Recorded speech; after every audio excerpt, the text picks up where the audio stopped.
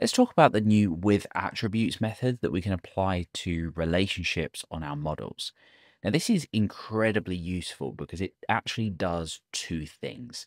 So let's go through these one by one, and then we'll see that combined, these can be really helpful in setting defaults and also scoping by certain attributes as well.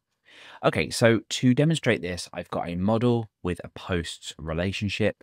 Let's open this up. Very, very straightforward. We just have a has many posts, and I've already created some over in the database here. And we've got a featured column. So this is just a Boolean column. And you can see here I've got two featured and one not featured. Now, at the moment in the browser, I'm just dumping out all of the posts. And of course, we get a Laravel collection of 3 items. Let's go ahead and create out a scope for this. So what we would do is I would typically come over here. I would duplicate something like this method. I'd say featured post, and then you could either redefine has many, or you could reference posts here. And then typically what we would do is add a where clause onto here. And all this means is it just makes it incredibly straightforward to scope these by what is featured and what is not. So we're going to say where featured true. Really, really straightforward. You might have done something like this in the past. And then, of course, when we come over here and we dump out featured posts, that's only going to give us 2. So you've probably done something like that in the past. Pretty straightforward. And that just gives you your code probably a lot more clarity. Now, what has been added to Laravel is a with attributes. So let's go ahead and add this in method.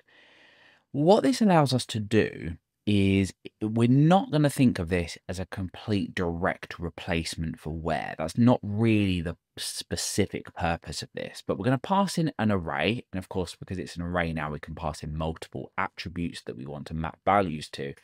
And we're going to say featured and true. Now, by doing that, we're going to get exactly the same result. So bear with me. Let's give this a refresh, and you can see, sure enough, we still get 2 here. Now, the difference between using with attributes and where, with attributes, when we create a record via this relationship, this featured posts relationship, which I'm actually going to change the name of here, this will pre-fill in featured to true. Now, to demonstrate this, let's go back over to here and say featured posts. I'm going to just temporarily comment this out and bring this back to how it was before. So let's go ahead and say where, which is perfectly acceptable still. You don't need to not do this, featured and true. So we know that over here, that's going to give us 2 records. But what about when we want to go ahead and create a featured post? Well, we'd say user featured posts, and we'd use the actual relationship here, and we would say create. We would fill in the title and stuff like this, but I haven't actually added these to the model. Now, when we go ahead and create that featured post, what has happened? Well, over in the database, a post has been created, but it hasn't pre-filled featured. So let's go ahead and get rid of this from the database, and let's go back over and let's switch this up for with attributes, which will scope it by featured, but it will also pre-fill in featured for us. So let's go back over to web. We'll do exactly the same thing here without specifically passing this through. And we now end up with another featured post.